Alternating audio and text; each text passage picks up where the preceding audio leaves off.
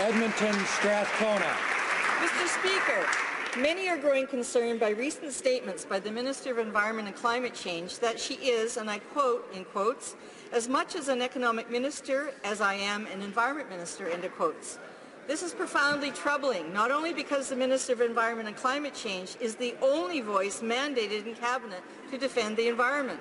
Her opinion contradicts the mandate of her ministry as clearly prescribed in law and her mandate letter.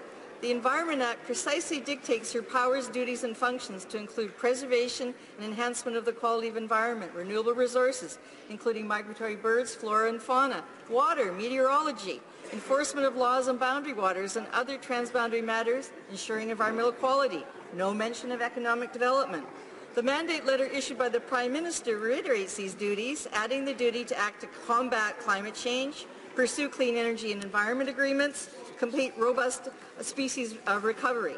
No mention of any duty to balance the environmental protection with economic development. The question is, why has the minister now chosen to undermine her clearly prescribed environmental mandate?